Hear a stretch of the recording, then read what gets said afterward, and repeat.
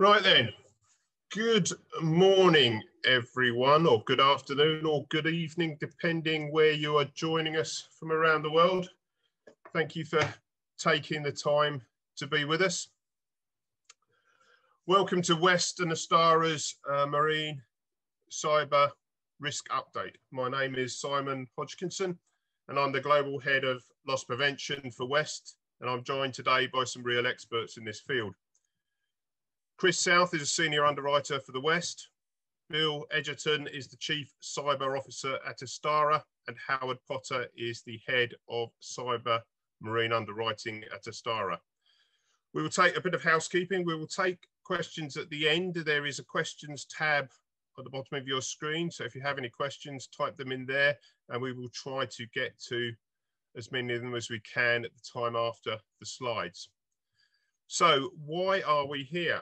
On the 1st of January 2021, will bring a significant change to the shipping industry as we enter into the cyber age with a bump.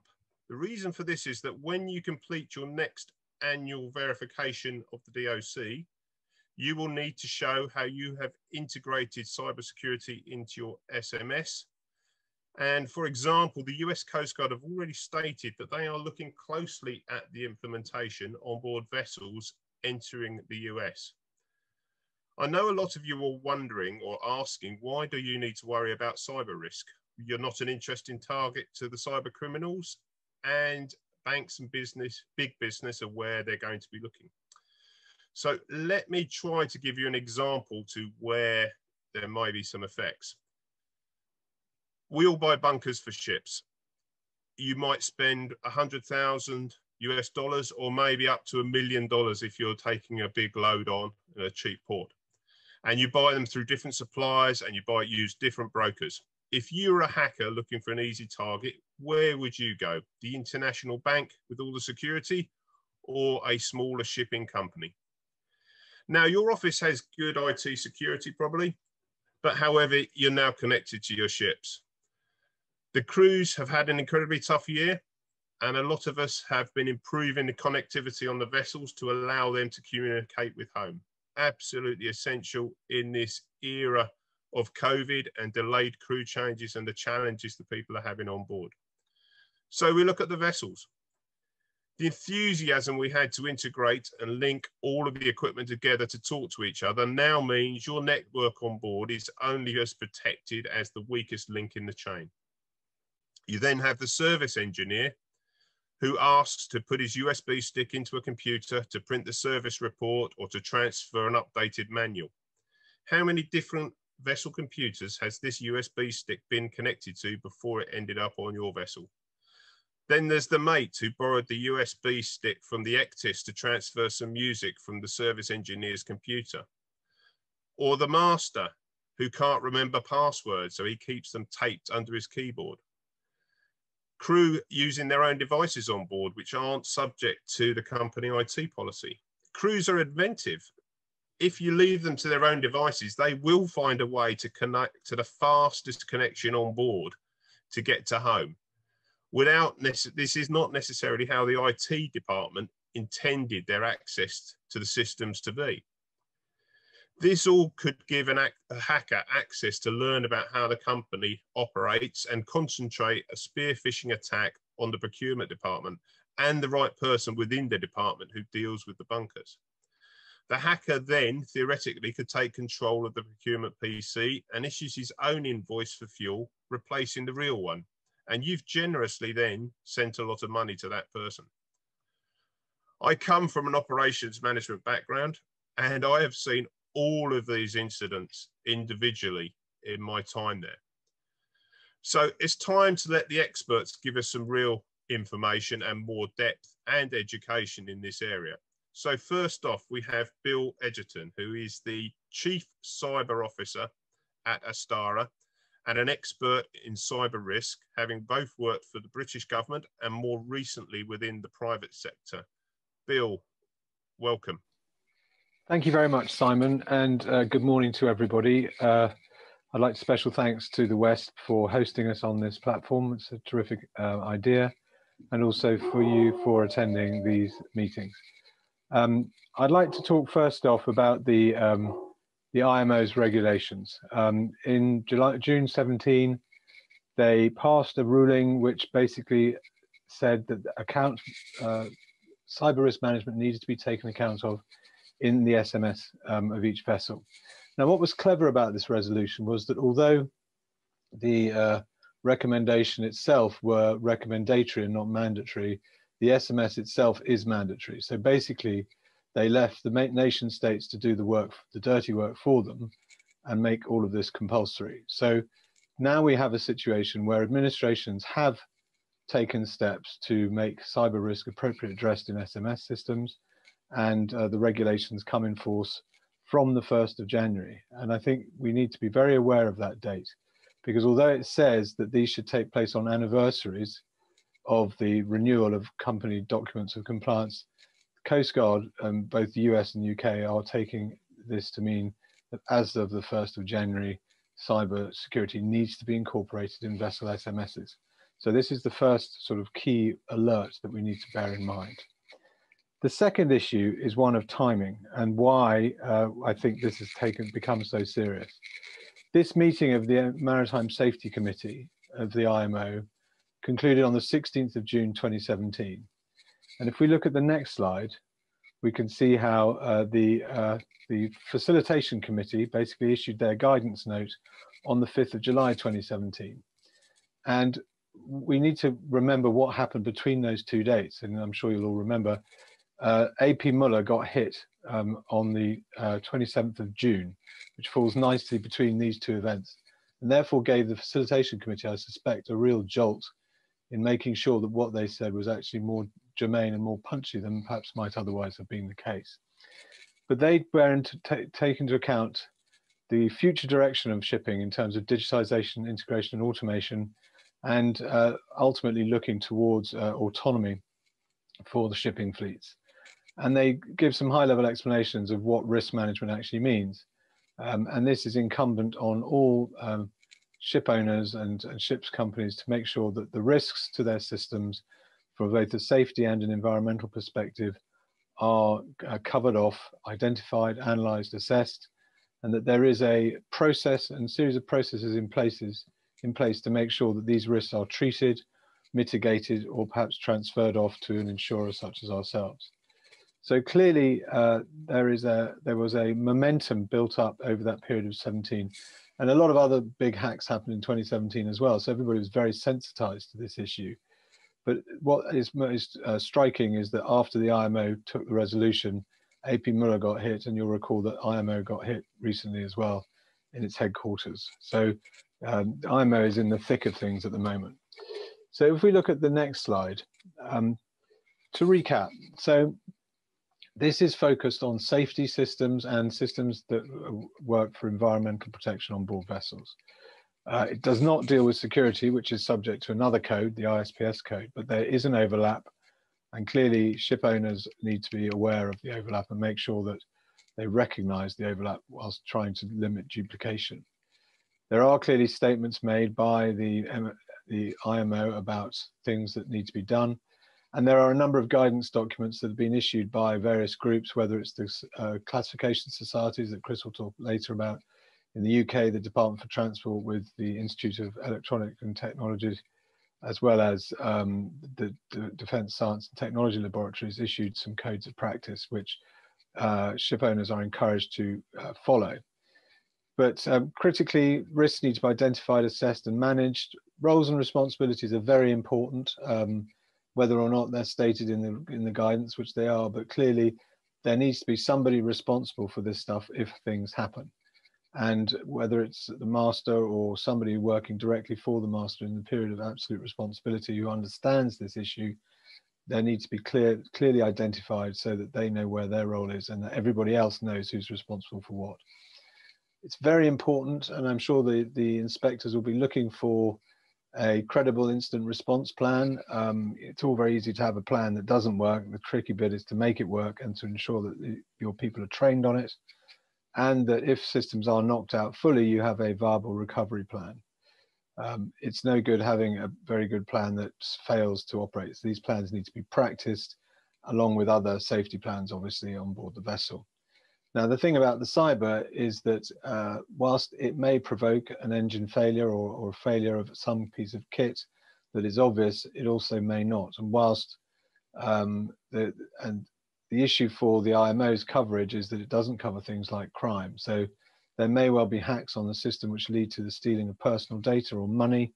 Now, that may not be a safety issue, but it would still be disruptive if it was the crew that was targeted, for example.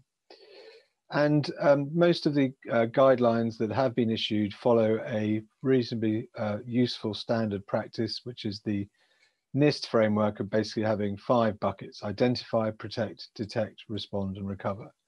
Now, clearly, there are 3 that are sort of preemptive and 2 that are after the fact. But the reason for that is you have to cover all the bases in this point. There's no good in having a bunch of protection mechanisms if they fail and you are unable to respond. So you have to look at all of them in turn and basically in parallel. So if you look at the next slide.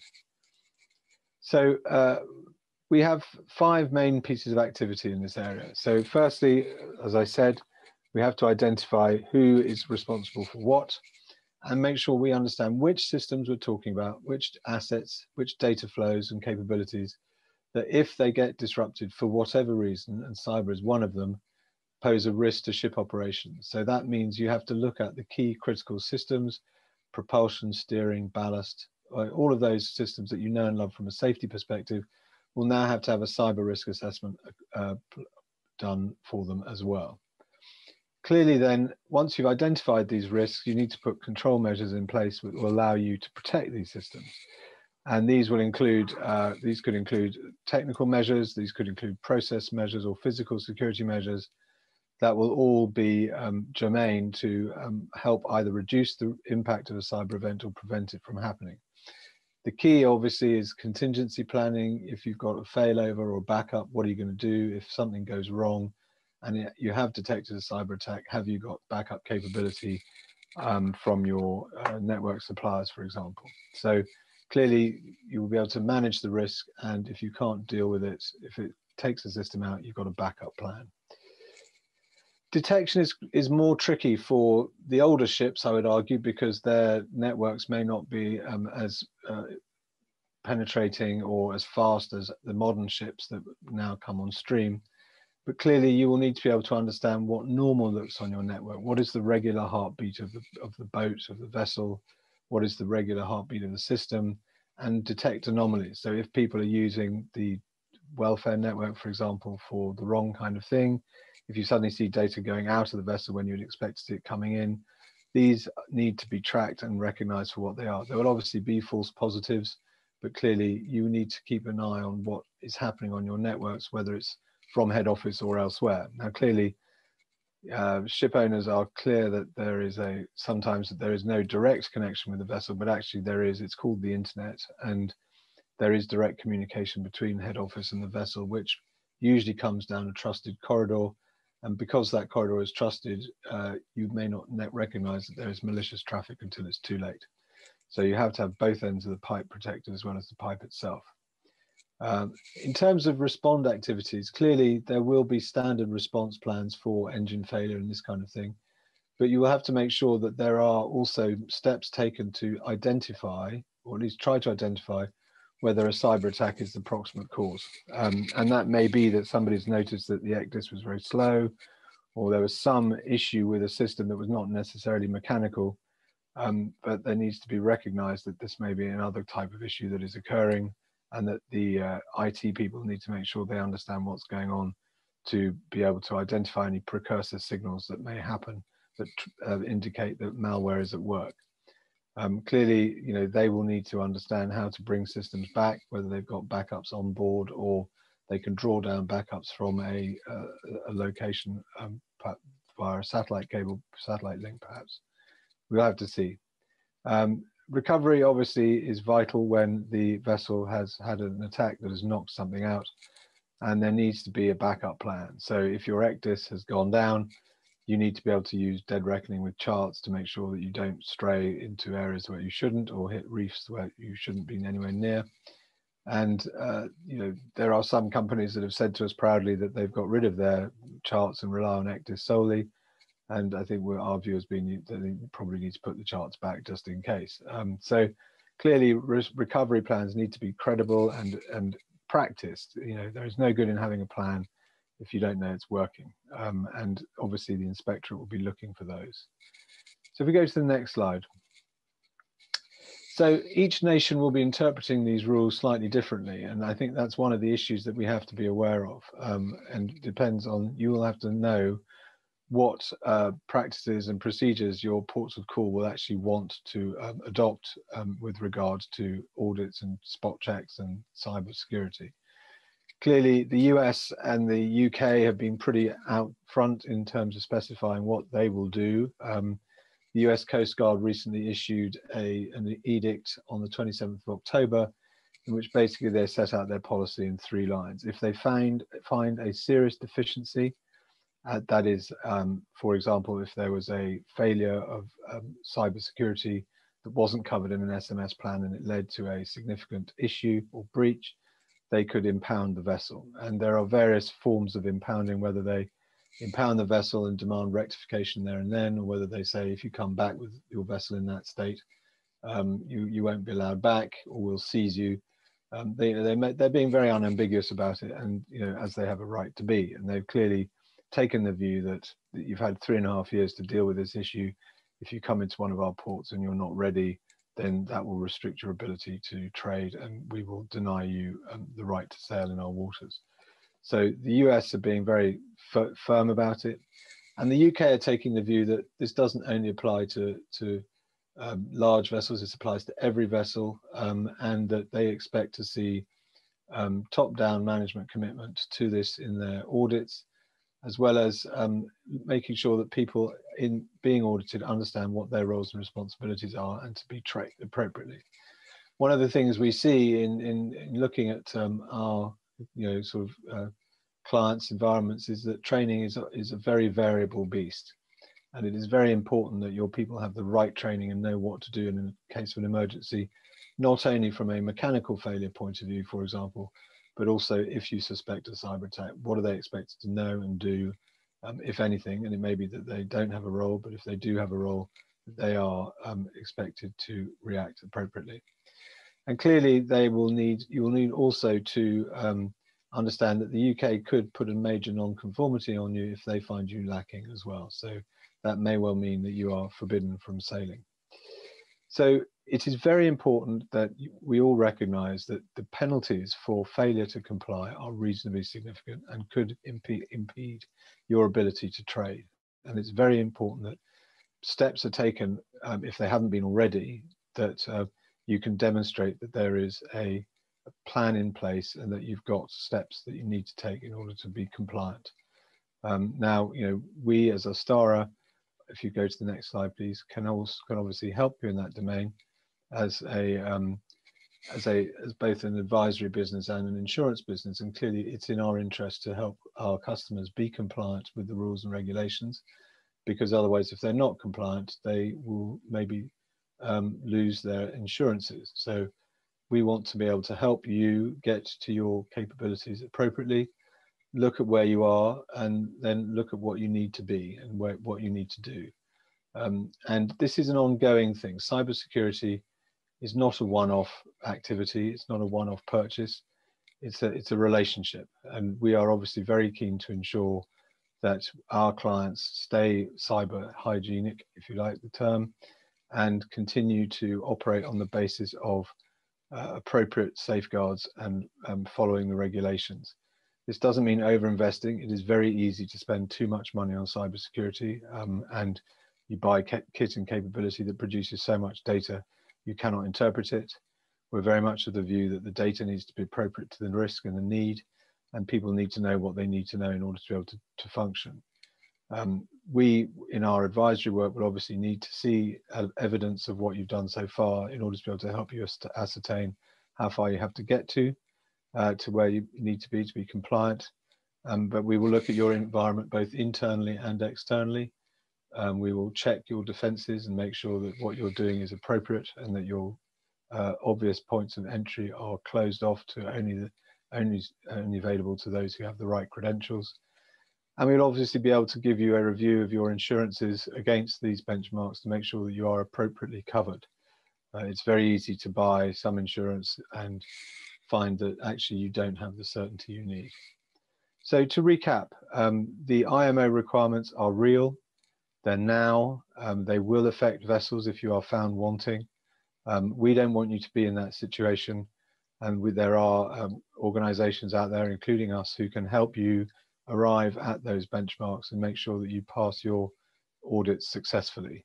And basically the rest is up to you. You know what the penalties are, you know what the rules are, and we would like to ensure that you continue to sail safely and profitably. Thank you very much, and back to Simon. Thank you very much, Bill. I appreciate it. In-depth discussion and a lot more knowledge than we had before we started. So we now move on to the next our next presenter, which is Chris South. He's a senior underwriter for the West.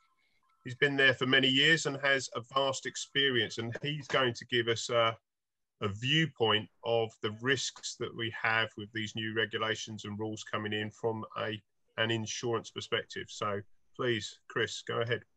Thank you, Simon. First slide, please.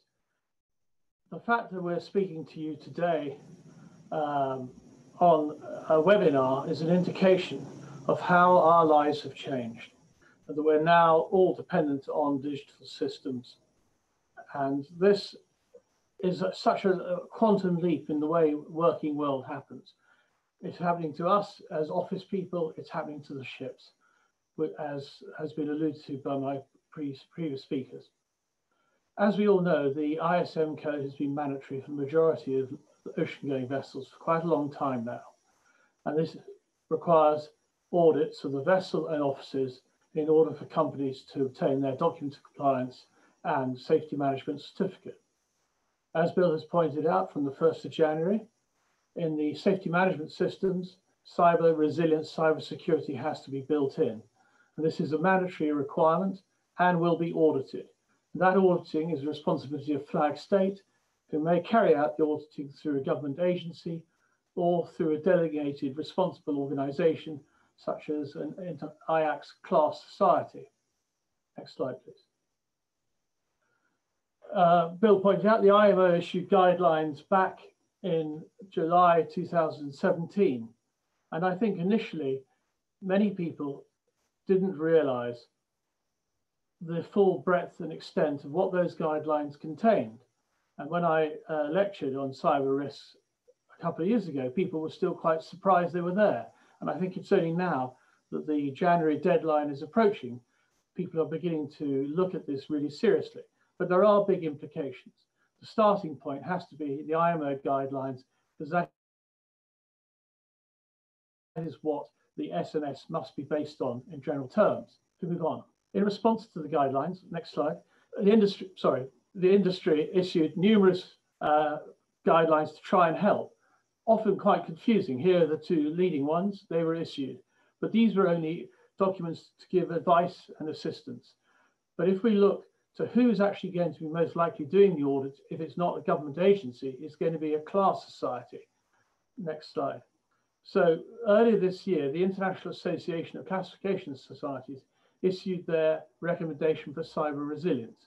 And fortunately, all IACS societies have signed up to the same document as the core basic document. And this probably is one of the most critical documents to review before you have your cyber audit, particularly if it's going to be by an IACS class. This recommendation was issued to support the IMO resolution and the guidelines. And it's designed to achieve cyber resilient ships, not only just so you can pass your audit, but also to maintain cyber resilience throughout the service life of the vessel. And of course, the vessel will be regularly audited. But don't forget, this requires systems that are subject to requirements of class and is essentially about safety. It doesn't necessarily affect your commercial viability, it's to do with the safety of the ships, but it is a key core document. Next slide. If we look at class itself, the Classification Society may be the recognized organization to do the ISM audit to get your document compliance and safety management certificate. It doesn't have to be. All class societies recognize other organizations. e.g. flag state may have to do it themselves. But to actually obtain your class certificate, I've taken a quote here from the DNVGL. They say straight away, you must comply with the requirements given by flag state. You must have your documents of compliance as applicable under conventions. Therefore, to have class, you have to have your ISM certificates in place. It's a condition of class. So that's critical, because actually, if we look on to the next slide, class is also a critical part of hull policies. Now, I've taken the examples here from 2 hull policies. The first, the ITC 84, well known, still widely used, actually implemented before the ISM code, but you will note that it has the condition that the cover will terminate automatically if your class is suspended, changed, discontinuance, etc. So again, your class is dependent upon ISM, and you have to have class to maintain your hull cover. If we look at the more recent, not yet widely adopted, but more recent clauses, the International Hull Clauses 2003, slight variation on wording. At the inception and throughout the period of cover, class must be maintained, and then it has the same conditions about change, suspension, discontinuance. But interestingly, the hull clauses, these hull clauses, post-ISM, introduced 2 new sub-conditions. Owners or the party assuming responsibility for the operation of the vessel from owners must have that office document of compliance, so the ship managers, etc. And the vessel must also have the safety management certificate. So these hull clauses specifically refer to the ISM documents. It's a big step forward in the hull terms and conditions, rather than the rather wider, loosely interpretable ITC 84 clauses. The 2003 ones are specifically referring to ISM through these 2 sub-clauses. Next slide. If we look at the Norwegian hull plan, now our Scandinavian friends, I'm sure many of whom are listening, are much kinder in their wording, should we say, than British wording, but they still say that loss of class, it does refer to when insurance commences, the ship has to be classed, and the insurance will terminate. So in effect, has the same effect as the ITC wordings and the hull policy wordings I've just shown you. The maintenance of class is critically important under the Norwegian Marine Insurance Plan, and hence the maintenance of your ISM documents is essential to maintain class. If we then look next, if we then look at the P&I clubs, the 13 clubs of us in the international group insure about 90% of the world's ocean-going shipping, and we have essentially, as many of you will know, the same terms and conditions. And we all specify that vessels must maintain class throughout the period of entry, and they must also have the valid certificates required by flag state. So your P&I is also dependent on class, and the class is dependent upon ISM certification. So it's a critical chain in which to reach your insurances, you must have the documents in place, class and your statutory certificates. Next. If we move across now, let's look at loss of hire charter parties. Nearly all charter parties have an off-hire clause. I have taken here just an example from the NYP 1946, which talks about breakdown machinery, etc., or by any other clause preventing the working of the vessel. So if your vessel has a complete systems failure because of a cyber attack or a virus somehow entering the system, the vessel would not be capable of working and therefore will be placed off hire. The owner, it may take quite a considerable time to restore a cyber attack, a virus-infected computer systems on a ship. The vessel's off hire, the owner may then look to his traditional loss of hire or delay insurances. Can I recover whilst my vessel is detained? And the answer is probably not, because these policies traditionally require there to be an insured peril or damage to the vessel. And I don't think these policies envisage that a computer systems failure preventing the vessel working would be an insured peril which would give rise to a right to a claim under the loss of hire or delay insurance. And restoring computer systems on a ship can take a considerable period of time, as I will allude to in my last slide at the end of my presentation. Next slide, please. We then have the problem under the Hague rules in the contracts of carriage. As everybody knows, the owner has a duty to exercise due diligence to make the vessel seaworthy before the commencement of the voyage. So what is due diligence? Taking reasonable precautions to see the vessel is fit for the voyage and contemplate it.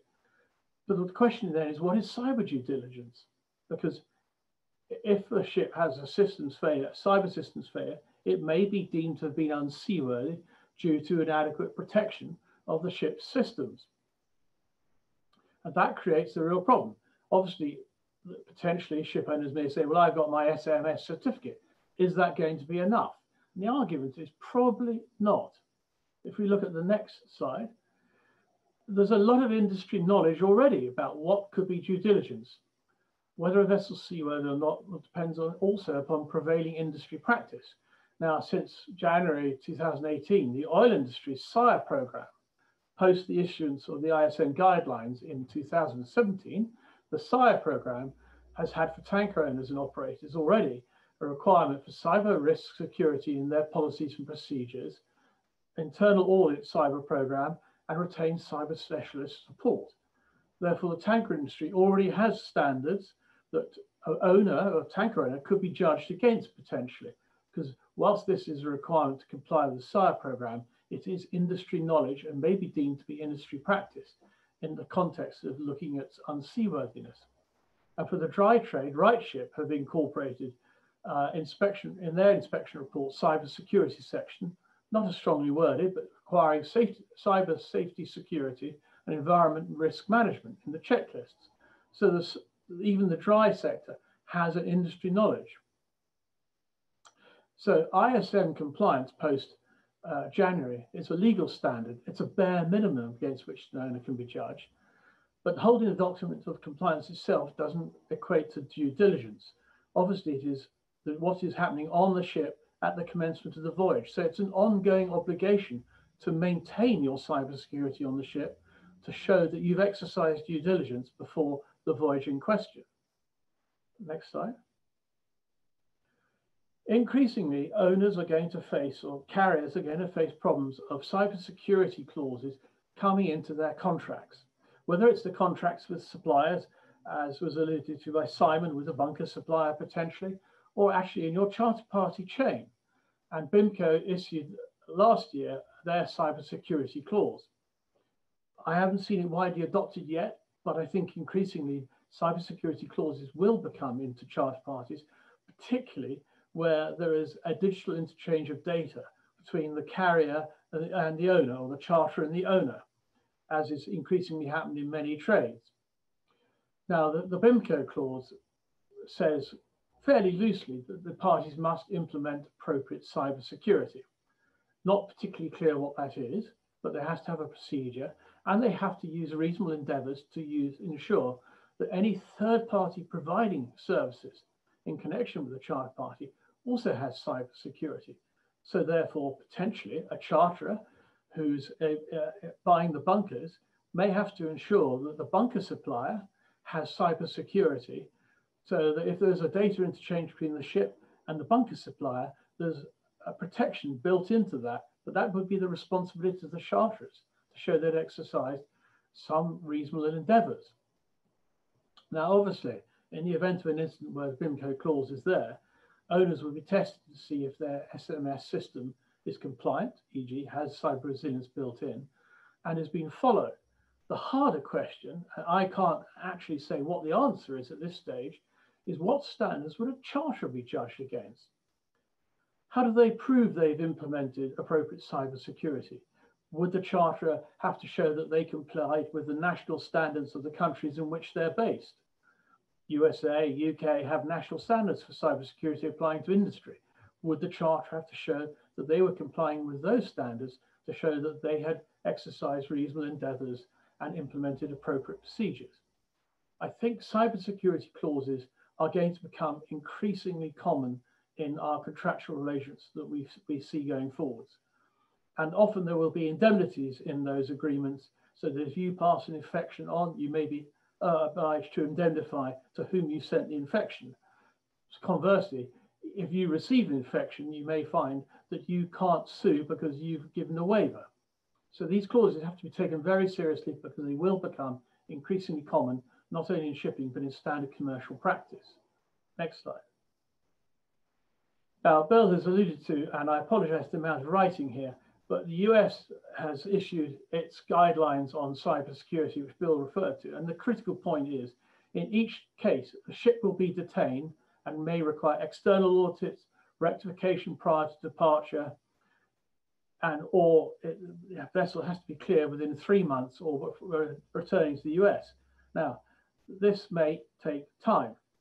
And whilst the vessel is detained, you will not be able to recover, as I explained previously, under a loss of hire or delay insurance.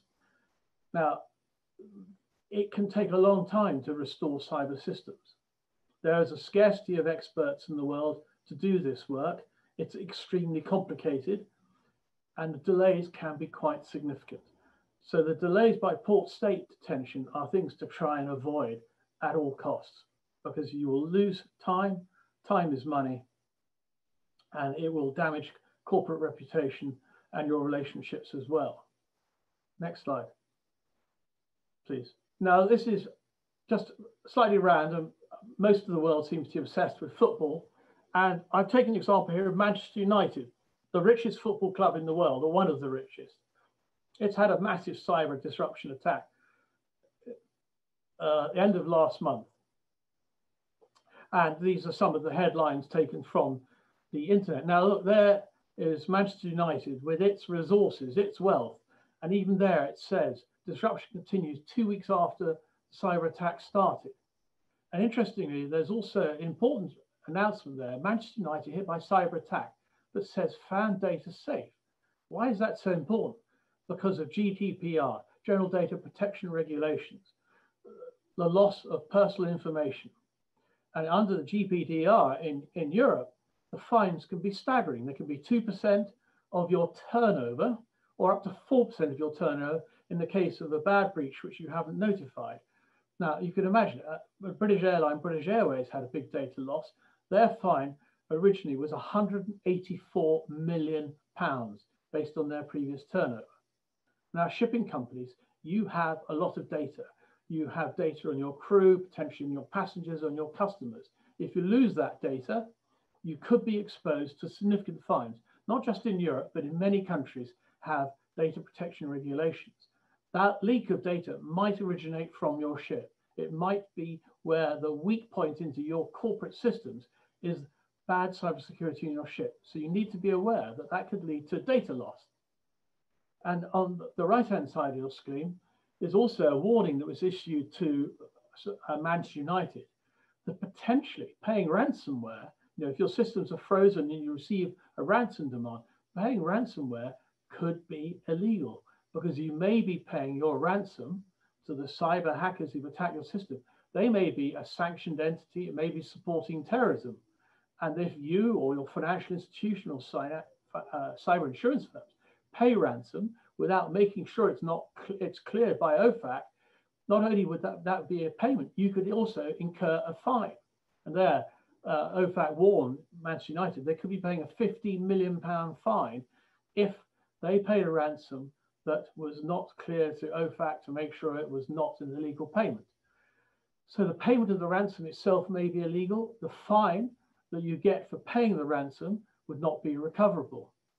So here is my last example. A major company, huge resources, bigger resources than many shipping companies, and they're still having problems 2 weeks after the attack, and they've been warned about the risks of payment of fine. So in conclusion, the risks we face are significant. They should not be underestimated. Companies are getting attacked. We've referred to Maersk, but also MSC, CMA have all had big attacks recently with very significant financial losses. One of those companies, I understand, had to buy thousands and thousands of laptops because it was cheaper and quicker to buy new laptops to reload data than it was to try and debug the existing systems that were contaminated. Imagine the similar problems on your ship. So the SMS requirements for cyber resilience is the starting point. they have to be in place. You will be judged on them by port state control. Having those certificates in place is a prerequisite for your class certification. Class certification is a prerequisite for your hull cover. It's also a prerequisite for your P&I cover, along with having the SMS documents.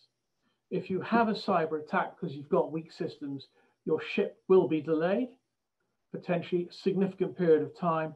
That delay would not be recoverable in insurance policies. If you have a loss that leads to a cargo loss, you may have problems under the Hague rules if you can't show you've exercised proper due diligence. It has to be taken seriously. This comes as a big shock to people in my generation. If we were here 10 years ago, we wouldn't be having a cyber seminar. We would be talking at a conference and having a nice round of drinks afterwards, which sadly we can't do with you today. It's a changed world, and the rate of change is going to accelerate. It's exciting, but it's dangerous. And that's really the end of my talk. Thank you very much. Thank you very much, Chris. Fascinating talk, and I appreciate the way that you managed to get Manu into the talk somehow when we were talking about ships. So well done. So I've come on to our final speaker now, and that is Howard Potter. He is the head of cyber underwriting for Astaara and has recently joined Astaara. Howard, I believe that Astaara has the #1 integrated cyber solution for the ship owners, the ports and offshore charterers. Maybe this is an opportunity for you to elaborate onto that area for us. Thank you very much, Simon. And good morning to those of you in Europe. Good afternoon if you're tuning in from Asia. Good to have you online. So this section of the webinar was actually described just last week by Robert Dorry, who is the Chief Executive Officer of Astaara, as, and I quote, the divine shining light.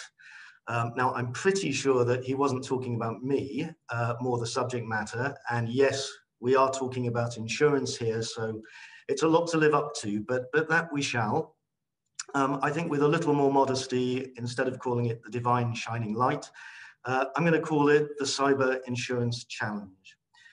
And so if we go to the next slide, what is that actual challenge as we see it?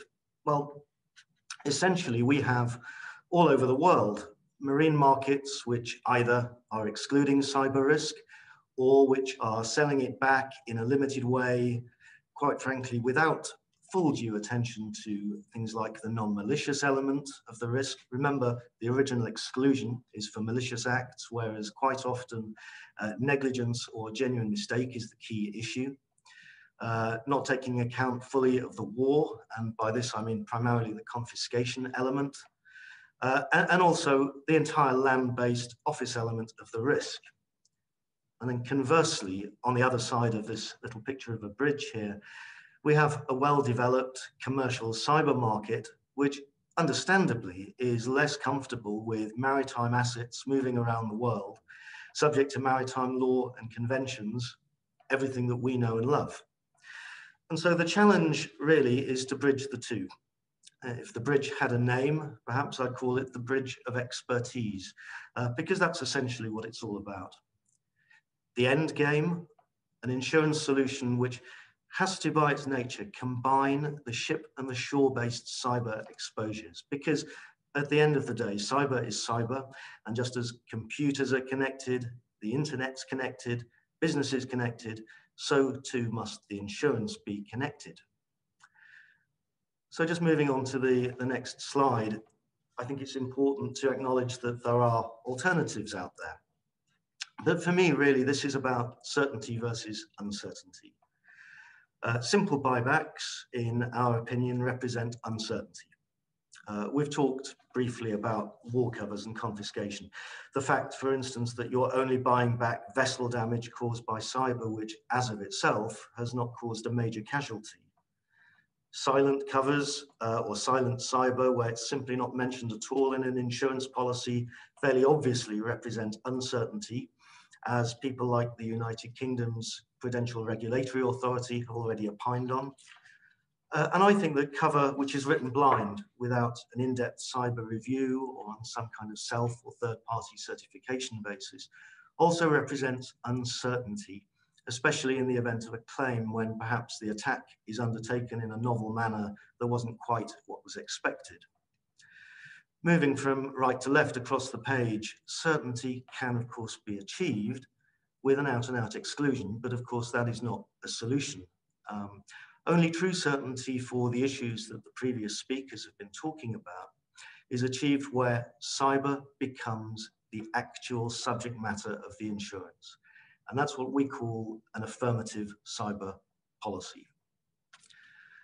So on to the next slide.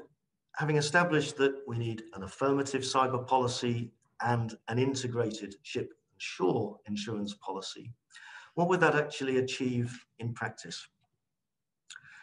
Firstly, as we said on the last slide, what happens is cyber becomes the peril that forms the coverage grant under the policy.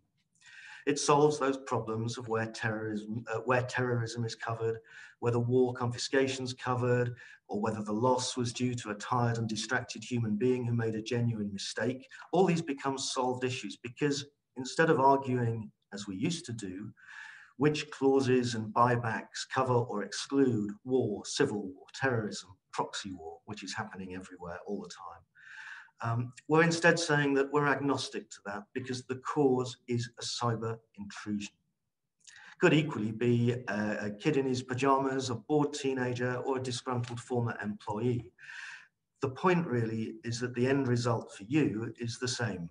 It's a loss. And so what we say is cyber is cyber. Then the integrated ship and shore part of what we were talking about.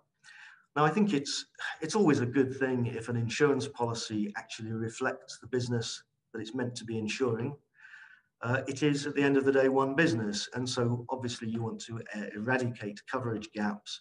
And I think in cyber particularly, you don't want two sets of risk management, one for computers and kit on the ship, one for your offices. And so too, the claims proposition also should be identical in the event that something goes wrong. Therefore, you have a policy that reflects what you actually do. You do more than just run ships. It might be logistics operations, quite a big part of it. It might be ports and terminals, mining, whatever. Essentially, it's one enterprise with ultimately one balance sheet, and that's insurance's role to protect that. I'd add that at Astaara, we add an additional perspective to this, which is a writing business alongside review of people like Bill Egerton that you heard from earlier and his team. So we would underwrite marine cyber cover on the basis of a statement of known fact agreed between you and us. And what that means is no arguments in the event of a claim because we've based cover on our mutually agreed factual basis of your cyber risk, and not on that self or third party certification.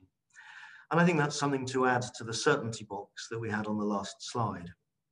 And this essentially is our club-like proposition because we don't believe that a cyber insurance policy is something that's agreed and then put away on a shelf for 364 days and a renewal premium bill. In the intervening time, cyber criminals are trying to stay ahead of the game. Therefore, cyber attacks are constantly evolving. So whilst I imagine Bill and his team have probably not been described as guardian angels before, that's exactly what they are. Now, they can't prevent everything, no guardian angel can, but they can try to. And what we see this is as a constant relationship during the currency of the insurance policy, there for you, ahead of the curve, the idea being proactive before the loss and not reactive after a loss. So moving on to the next page, in summary, this is what such an integrated and affirmative insurance policy would not and would cover. Now, okay, this is very much a binary comparison between a straightforward hull insurance policy and our full suite of clauses, but you can see the difference laid bare, and acknowledging that in the market there is a lot of murky grey-brown water between the two. But you can see the main heads of cover there: damage to the ship itself, business interruption. And I'm very purposefully using those words, not loss of hire, full enterprise business interruption. Office, IT infrastructure damage, data restoration, etc., etc. So if we move to the next slide, what does this policy look like? Well, that's what it looks like. It's what page 1 looks like anyway.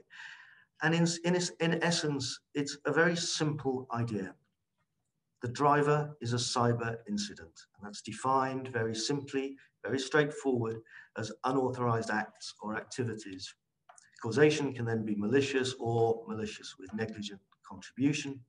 For your ships, your loss of hire and war, if these are insured for non-cyber perils, and ports and terminals if required. And this is physical damage. Then you add on top of that, if you think of those as a foundation, the building that you add on top of that is the enterprise cyber coverage. So what do we mean by enterprise cyber coverage? And that's on the next slide.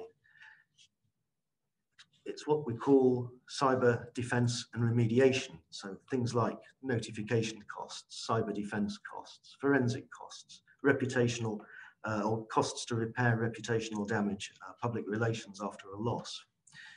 Then you have first-party cover for damaged IT assets, computers, laptops, kit, perhaps reprogramming, possibly dealing with disablement of systems or systems with impaired integrity, and a full indemnity. Then you have the costs of restoring data, if relevant, legal protection due to the loss of personal data, which we touched on earlier in the presentations. And then loss of revenue or business interruption. And in reality, if I perhaps could have made this bullet point twice the size and in red, it might have been a sign. And I think the point there is that what we know is that this is the biggest driver of loss. It's the biggest driver of exposure under policies, and it's also the biggest part of the premium. With that, and I don't believe it can be divorced from it, ransomware and the costs of unlawful demands. Now, why put the two together with the business interruption? And it's because ransomware claims represent the biggest erosion of limits on cyber insurance policies, and because of the business interruption they cause, but also that the loss mitigation and prevention work for both essentially is broadly similar. So it makes sense for those two to go together. E-theft also covered under the policy, cover included so long as there is a system of multi-factor authentication, which is the skin in the game that we need you to have to cover this. And finally, some optional extensions for cover, things like dependent organizations and service providers, where we can review your contracts and mutual indemnities as well, cover for contractual liability, so on and so forth. So if we move on to the next slide, like any policy, it would be remiss of me to say what was excluded under the policy. But I think the point here, and what I do feel, is it's very indicative of the simplicity and the direct approach of this kind of insurance policy, the cover it gives, that these either fall into very obvious brackets of things which are covered elsewhere, more properly elsewhere, such as bodily injury or pollution under P&I or under a D&O policy, or they are clearly against public policy or simply uninsurable as is standard anywhere, such as sanctions, radioactive contamination, or they're just not the point of this policy. There are other policies out there. So cyber war, okay, fine, it's a cyber policy. Non-cyber war, kinetic war, well, no, that's what other non-cyber insurance policies are there for. So I think the point of this really is to say that the coverage is simple and it does what it says on the tin. The exclusions are nothing that you wouldn't expect to see there. Moving on to the next slide, and conscious of time, just a quick note on our security. We have a binder with full underwriting authority, which is led by Axis Specialty Europe and then Convex, both A-rated non-Lloyd's London company market entities. And all the necessary hygiene factors like global licensing so that we can write business around the world. And also the fact that we will have our own EU domiciled entity so that European risks post-Brexit on the 1st of January are not a problem either. A complete hygiene factor, of course, but I do feel important to mention it to set your minds at rest. And so to conclude, last slide, we've talked about a total enterprise balance sheet protection being the goal. Constantly backed up with wraparound risk management and consultancy. Ships and offices, it's one business, so put the protection in one place. And therefore, when something happens, who are you going to call? Well, maybe not Ghostbusters, but certainly your P&I club, potentially your hull and machinery lead insurers and broker. And if cyber is the cause, Astaara. Will cyber increasingly be that cause in the years to come? You know, I'm not sure I'm even going to say it because I think you know the answer and it's written there anyway. But what I do hope that we've all managed to do in these presentations today is show that, as the old saying goes, worse things happen at sea. In reality, really, really, really bad things happen on the internet as well. And what we all on this panel have in common are different ways of fighting that. So my thanks, and I'm going to hand back to Simon. Thank you very much, Howard. Very interesting, and I think it's a lot for people to think about. So we're going to move on to the sections questions. I'm going to add in one more panelist, I guess is the correct phrase for it. Rob Dorey, who is the group CEO for Astaara, he's going to join us as well. He's here for the really difficult questions that the rest of us can't answer. So the first question I've had several times is, can we send out a copy of the slides and the recording or the recording, depending on the question person? Yes, there will be the slides sent out and also a copy of the recording at some point today or tomorrow, I guess, to the email for the people who, the participants who joined onto this web call. So thanks very much. So we have a few questions. So I will start with, for Chris, I think this is best for. Are there any restrictions on the P&I cover for cyber risk, Chris? Fine. At the moment, there are no exclusions in the P&I policy for a P&I claim arising out of a cyber risk. And that is because there are no exclusions in the international group's reinsurance contract. Where the water gets muddier is if the cyber incident is in the nature of a terrorist or war, where then cover would be excluded, except for a very limited cover provided for liabilities to crew that you can't recover from your traditional war risk underwriters because of the cyber exclusion. But as it stands at the moment, there are no exclusions in the P&I policy for P&I claims arising as a result of a cyber incident, except in the instance of a war risk. Thank you, Chris. Bill, I think this one is probably for you. Okay. How does the transportation sector measure up against other sectors? That's an interesting one. I get it all the time in terms of people wanting to know where they stand in a league table of difficulty or ease. To my mind, I think actually that's not the right question. The question is more about the individual organisation. What do I need to do to be safer? Transportation, if you look at the IBM reports, comes around 10th in the league table, and that is it's a meaningless statistic really, because it doesn't really matter where you are on the table. The fact is that position puts their breaches averaging at about $3.6 million ahead, as opposed to the average of 3.9. So that tells you something. I don't know what it tells you particularly. I think the most important point is that there are imperatives on the transport sector now to do things about their cyber hygiene. And it doesn't really matter what healthcare or aerospace and defense are doing, because you have to do them anyway. And I would suggest that let's focus on the real issues, which are fixing these problems before they bite us. Okay, thank you very much, Bill. Next question. One for Rob, I think. What impact does cyber risk management have on the premium or terms? Thank you, Simon, and thank you, West, actually, for allowing us to share the platform. Like many things in the world of insurance, risk management is about demonstrating operational control. Operational control is designed to manage what we would describe as the attritional risk in premium, and hopefully also mitigate the occasional larger loss. What we would expect is that through our risk management activities, we would be reducing, and I'm going to come up with a round number, between 50 to 60% of the sort of low scale cyber activity that leads to defense and remediation expenses, typically of the cost around, well, the cost to the company of around, what, $500,000 to $1 million any one event. So we think there's a material saving to be made for premium where there is evidence of good quality risk management.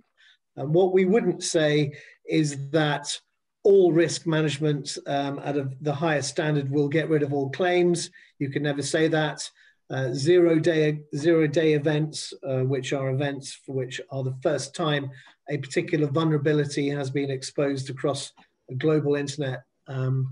Maybe what we would call catastrophe risk type claims in terms of premium allocation. We clearly need to rate premium for that risk, and that is one that really ship owners, ports operators, offshore contractors may not be able to stop the event from happening, but with really good risk management, they can make the losses arising from that materially lower. So I hope that sort of answers your question, Simon. The answer is essentially it will reduce the risk and will reduce the premium that we would demand.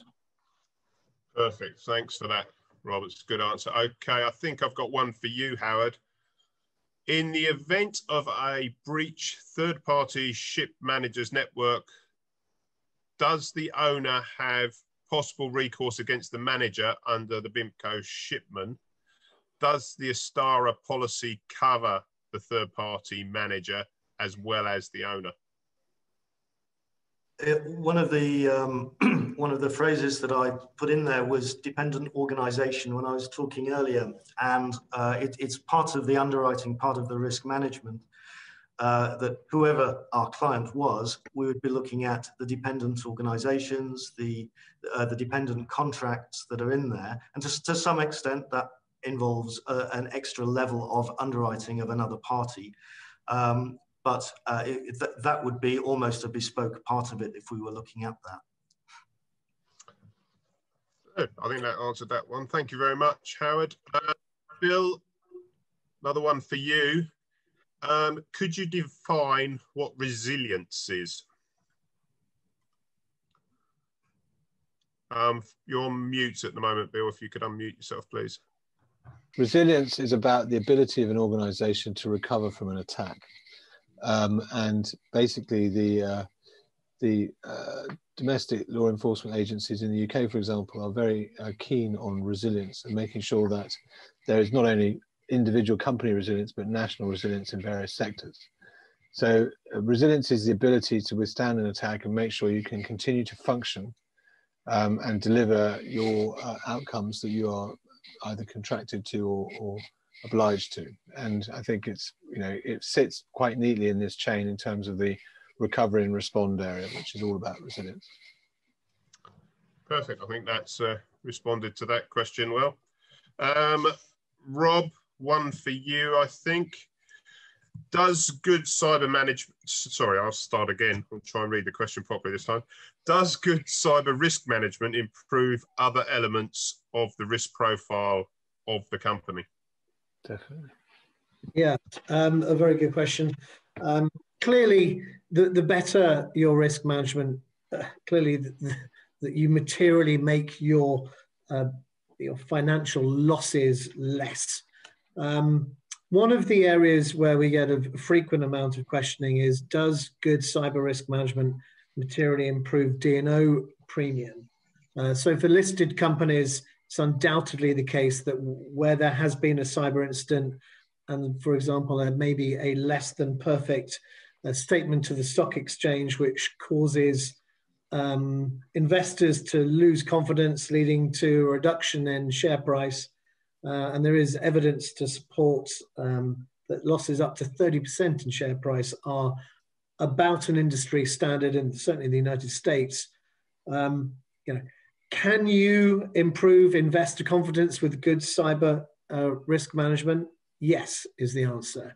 If you have, firstly, been able to demonstrate that you've got business interruption insurance for a cyber event, you will be clearly telling your D&O Side C underwriters that actually a cyber event should not lead to a sizable Side C D&O claim, i.e. that is a claim brought by investors for loss of market value arising from this particular act of corporate negligence. There's another element to that, which is investors can occasionally sue directors individually in their corporate capacity as a director of a company where they failed to implement the right policies and procedures to manage a risk.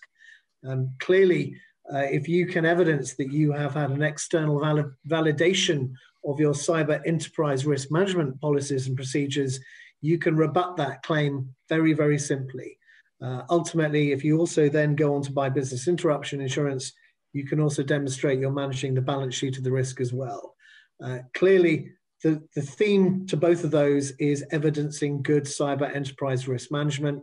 That will take a substantial part of the oxygen of D&O rate rise, which is extremely severe at the current state of the insurance market. This is something that will help balance the discussion with your D&O underwriters. So it won't take away all the premium. I'm afraid there are other losses in the D&O market which cannot be cured by good cyber enterprise risk management, but you can take and mitigate a substantial proportion of that rise by evidencing you are managing cyber risk properly. Good. Thank you very much for the in-depth answer, Rob. I appreciate that. Howard, I think this one is for you. Will Astaara undertake a cyber risk assessment prior to binding cover, or do they just simply recognise valid DOC and SMC? Well, yes, we do.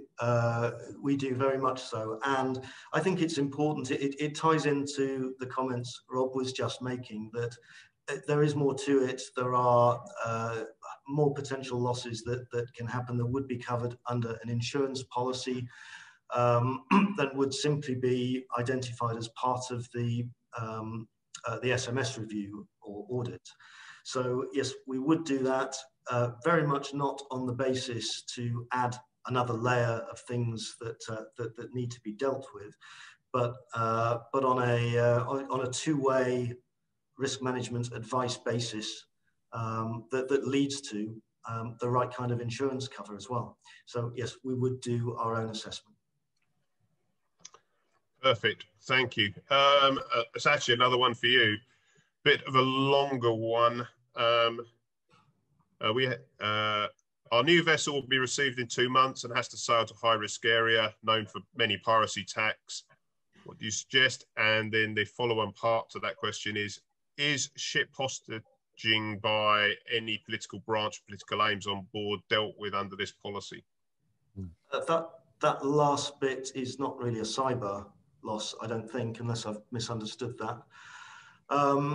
In terms of the specifics, maybe that's a better conversation to have offline afterwards, because it sounds like quite a specific situation. I think you're probably right. So to the person with that question, if you contact us separately after that, we'll make sure you get put through to the right person. What is the cost of a cyber risk assessment? Bill or Rob, I guess one of you. Rob, do you want to take that? Yeah, we actually have 2 cyber risk products currently available immediately. The first is what we call Cyber Start. That is basically a 2-week review in round numbers, provided people are available to fill out questionnaires and be available for interview. Essentially, Cyber Start is a penetration test, so we'll test the external defenses of the client. We'll look at the cyber environment that client is operating in from a quantitative perspective, i.e., do you have policies but we won't go into are the policies any good, i.e. a qualitative review. But we will be able to measure you against Astaara's own maturity standards, and then we'll also conduct an insurance review. The insurance review isn't to advise on what insurance you need, it's just to identify where there is affirmative or non-affirmative or silent or buyback covers. So at least you know where the areas of gap exist. That product is available for £7,500 for ship owners with fleets up to 30 ships. If you fall outside of that, we can discuss specific pricing. We also have a second product which is rather more thorough and is designed to bring ship owners, ports authorities, offshore contractors right up to the point where they can evidence going into an audit that they will be able to pass across the 5 elements that Bill detailed in the first presentation. That is a longer assessment. It takes routinely between 4 and 6 weeks, requires a qualitative view of policies, procedures, disaster recovery plans, BCPs. Again, it will result in a gap analysis. Where are you relative to the IMO guidelines?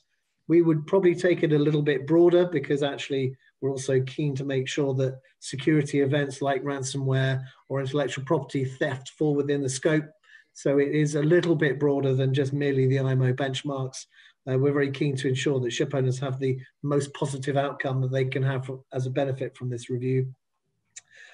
Typically, and again, typically depends on the size of the company, typically it depends on the size of fleets, but if we were looking at a typical ship owner of around about 25 ships, we'd be looking for around about $30,000 to complete that review. That's a very comprehensive answer there, so thanks a lot for that, Rob. I appreciate it.